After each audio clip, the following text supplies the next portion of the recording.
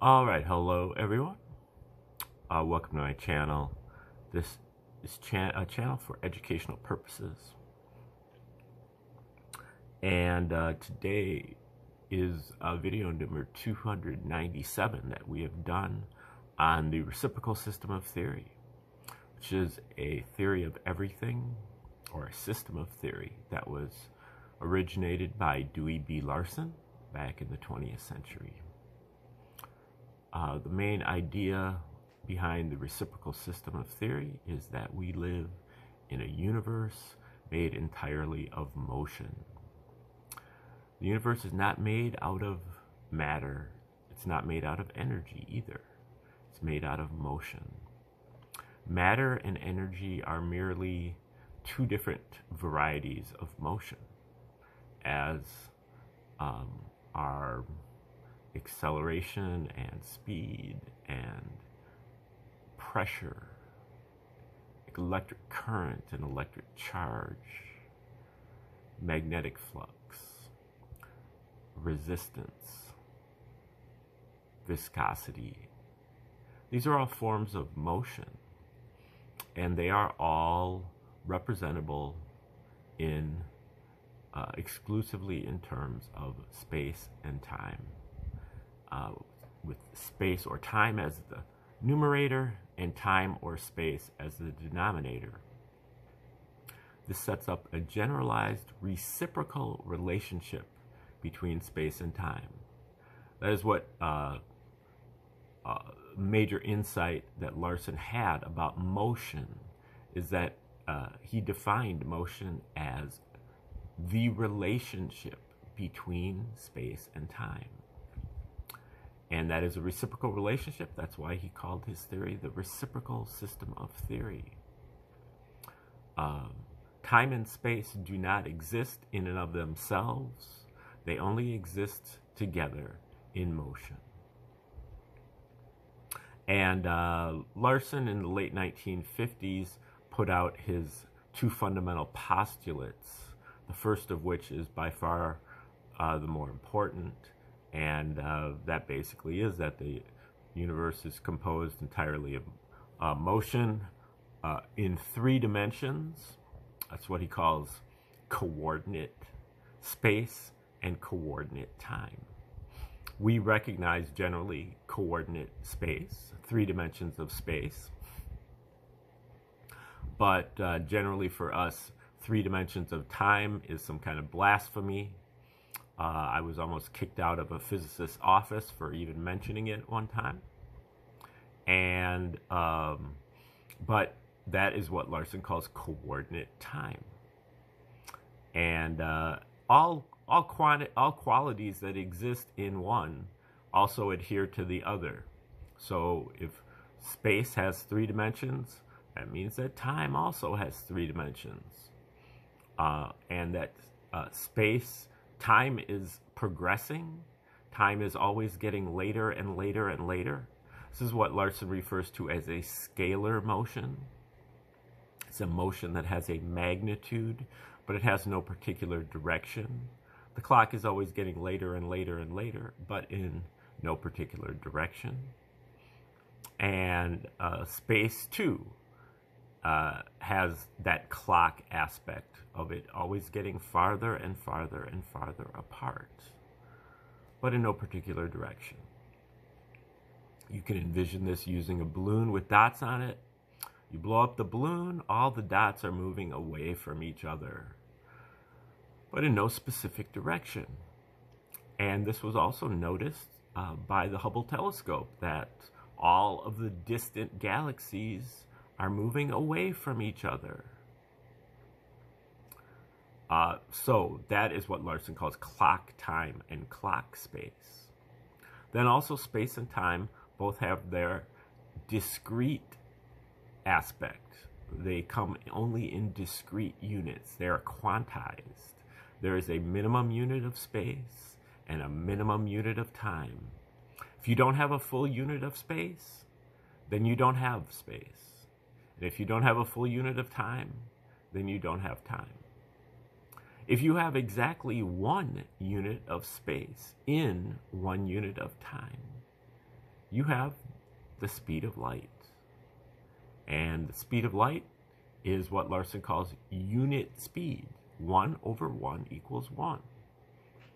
The speed of light for Larson is really the origin, or the null point, or the state of rest, the 0 point of his universe of motion.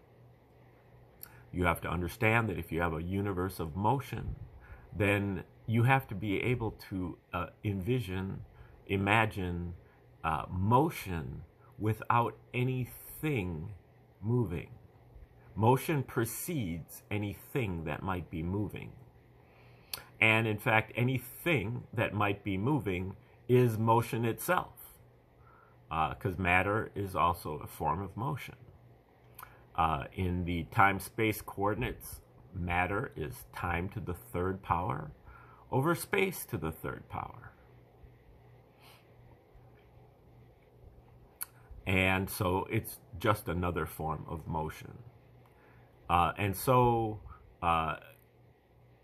if you have the speed of light as the background, or the always existing, eternal and ubiquitous, and the state of rest of the universe, then it's the reference point. You make your measurements from the speed of light. Unlike normal, legacy science, they make their measurements from 0. In the reciprocal system, you make your measurements from the speed of light. And as a reciprocal system, it is a multiplicative system. So where the legacy scientists are saying +1, +2, +3 is balanced out by -1, -2, and -3. In the reciprocal system, you have a 1 as the center, and in the positive direction, you have 2, 3, 4, and 5. In the negative direction, you have 1/2, 1/3, 1/4, and 1/5. So they multiply to 1 instead of adding to 0. And so with this boundary of the speed of light, you have half the universe that's moving faster than the speed of light, and half the universe that's moving slower than the speed of light. Generally, the scientists, legacy scientists, really only know about the half that's moving slower than the speed of light, evidenced by Einstein's dicta that the speed of light is the maximum speed of the universe. He's missing out on half of the universe. Now, fortunately, there's a way to catch up on that very quickly because of the reciprocal nature of space and time. Whatever is going on in the material sector, in the sector of the universe moving slower than the speed of light, the exact same thing is going on in the cosmic sector, the sector that's moving faster than the speed of light. All you have to do is invert the roles of space and time. So in the material sector, the sector that we're familiar with, the sector we make our measurements from, and observations, we see coordinate space, 3 dimensions of space, and clock time. The clock is always getting later and later and later. But if we crossed that speed of light boundary and we moved into the cosmic sector, we would perceive coordinate time, 3 dimensions of time, and we would perceive clock space. Space is always getting farther and farther and farther apart. So we just have to invert the roles of space and time, and we can extrapolate what's in the material sector over to the cosmic sector. And that makes the reciprocal system very powerful. The fact that you can also use time and space units for all of the major scientific phenomena also increases the power of the reciprocal system. Larson put out this fundamental postulate along with the second one, which basically just says that the universe conforms to the relations of ordinary commutative mathematics, and its magnitudes are absolute and its geometry is Euclidean. There has been some dispute about that from some of the insiders, but regardless, he took those two postulates and he, through a long process of deduction that I've gone through on some of my series of 15 videos earlier on this channel about 8 months ago, he deduced an entire theoretical universe, how the entire universe operates just from those two fundamental postulates. And those videos are called The Outline of the Deductive Development of the Reciprocal System. And you can check those out on my channel. But anyway, so from those deductions, he wrote all his books, books on chemistry and physics and astronomy, but also on some liberal arts topics, social sciences, economics and metaphysics and philosophy and religion and psychology and biology. He has contributions to all those fields. And he died back in 1990, left behind a small following. And we are going to be looking at one of the articles written by one of his adherents, Dr. KVK Nehru, who, along with Dr. Bruce Perret, has been probably the most prolific of Larson's, I won't say disciples, but, you know, people that have taken Larson's theory and tried to expand upon it. And they expanded to such an extent that they came up with what was called the RS2, the Reciprocal System 2, the re-evaluation of the reciprocal system, where they took really the spirit of the reciprocal system, but corrected a few of the errors that Larson made in his derivations. His ultimate theory was correct. That's what Larson would say. His theory is correct. Whether I have applied my theory correctly in every case is a different matter. He was subject to error, even by his own reckoning, and knew that eventually his mistakes would come to light. And so Nehru and Perret have done a lot of work to kind of shore up some of the weaknesses of the reciprocal system. We're looking at Dr. Nehru's article called The Space-Time Universe. I believe this is the 4th video that we've done on this paper, so if you want to go back to the start of the paper, you want to go back about 3 videos. But we're going to look, I think Nehru classifies a number of the what he calls outstanding achievements of the reciprocal system. And right now he's going to explain, or he's going to talk about gravity as one of those. The explanation of gravity is outstanding achievement number 3 of the theory. Quote, the gravitational motion of each mass carries the mass inward in space-time. Since all other masses are similarly moving inward in space-time, each mass moves toward all other masses. Such a motion needs no medium, nor does it require a finite time for propagation. The inward motion is an inherent property of the atoms, and there is no propagation. Now again, you would just kind of perceive this as an inward scalar motion. So you go back to your visualization of the balloon with dots on it. When you blow up the balloon, all the dots move away from each other. But when you suck in the balloon, all the dots move toward each other. That is something on the order of gravity. Now you can add in the interior that you can think of something like raisin bread, where you put the raisin bread in the oven, and as it rises, all of the raisins move away from each other. Somehow, I guess if you put it in the freezer instead of the oven or something, all the raisins then would move toward each other. That would be another representation of gravity.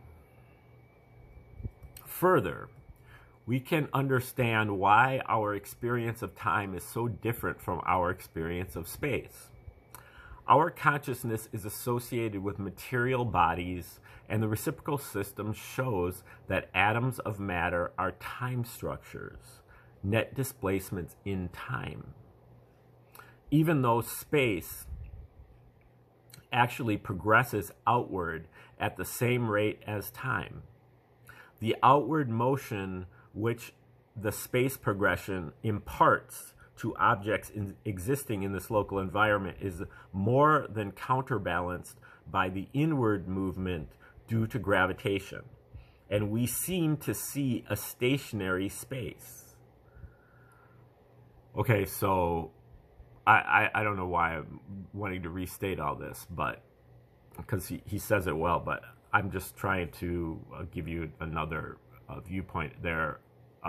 So, the space-time progression, Larson calls the progression of the natural reference system, is a movement outward in space and outward in time at the speed of light. But because we are in this kind of gravitationally bound system, we are atoms of matter. We are in the material bodies, which are time structures, and so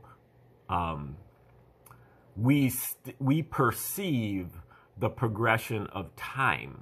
We perceive the outward movement of time at the speed of light, but we do not perceive the outward movement of space at the speed of light, because that motion is counterbalanced, or more than counterbalanced, by the inward motion of gravity in space.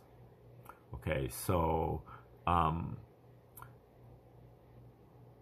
if we were outside of a gravitational field, or outside of the effect of gravitation, way, way, way out in space, then we would also perceive the progression of space.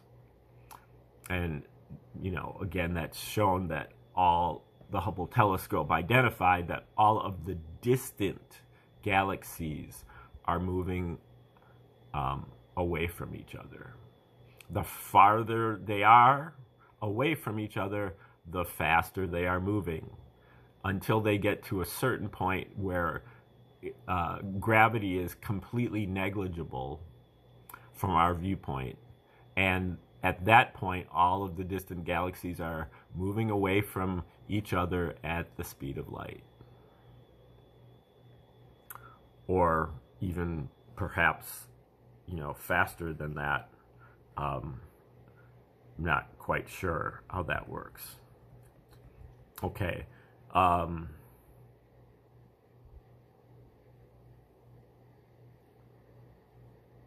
Even though, okay. On the other hand, the progression of time is not abated, since matter itself is a time structure. Thus, we experience in 1 second the equivalent of 300 million meters of space.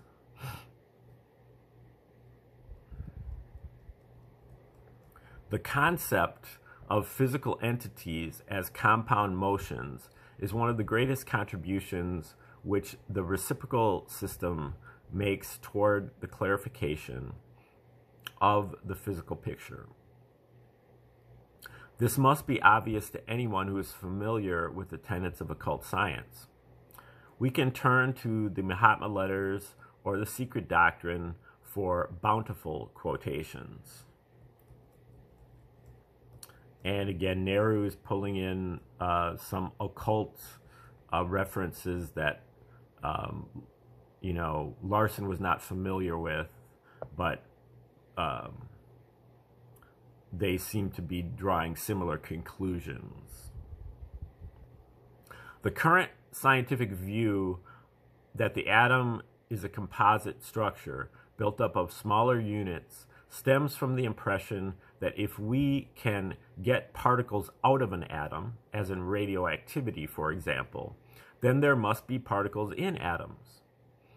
Once parts of an atom in the above sense are posited, it naturally becomes necessary to conjure up forces to hold them together. And Larson rightly reminds us that no clue has ever been discovered as to the nature and origin of the force that holds the parts of the atom together.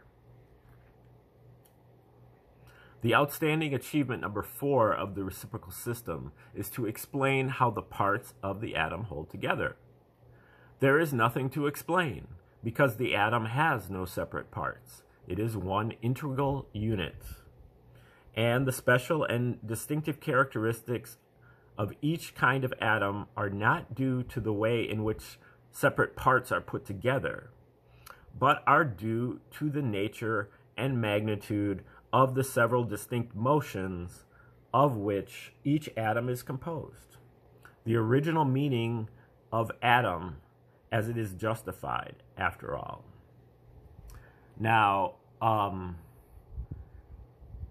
basically, the atom is just one thing, but it is a combination of motions. It's not a combination of particles, but it is a combination of motions. So in general, the atom is composed of two-dimensional rotations and possibly one-dimensional rotation. And Larson used to make the analogy that the atom is like a curveball. The curveball has motion in space. As you throw it, it goes in space. It goes through space, but it's also moving, rotating in and of itself. So those are two different motions, but the curveball itself is just one thing. Okay, so that's kind of an analogy that Larson used to describe the atom. It's like a curveball. It's got different kinds of motion, inherent in it, but it is only one thing. Okay.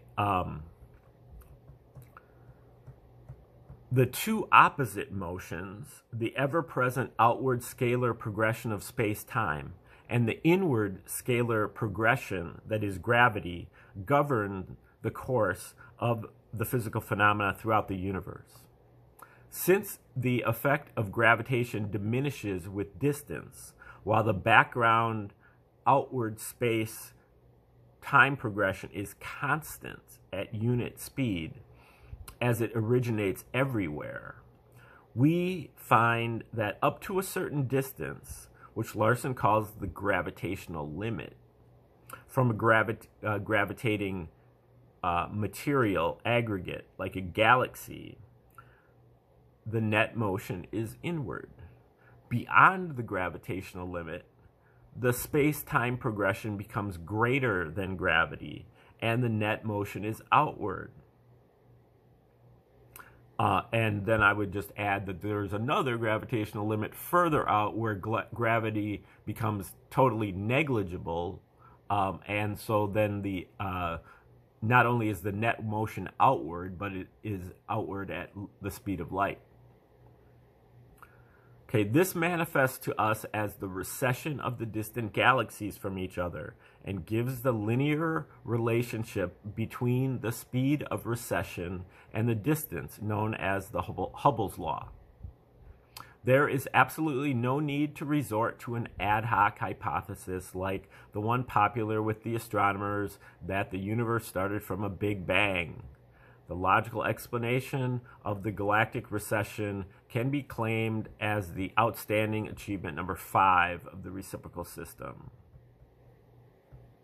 Okay, I think we're going to stop right there. We did number 3, 4, and 5, and we will get into more here. We'll be going back to looking at gravity a little bit more, and then a discussion of electricity and magnetism, keeping in mind that Dr. Perret revised a lot of Larson's stuff on electricity and magnetism, and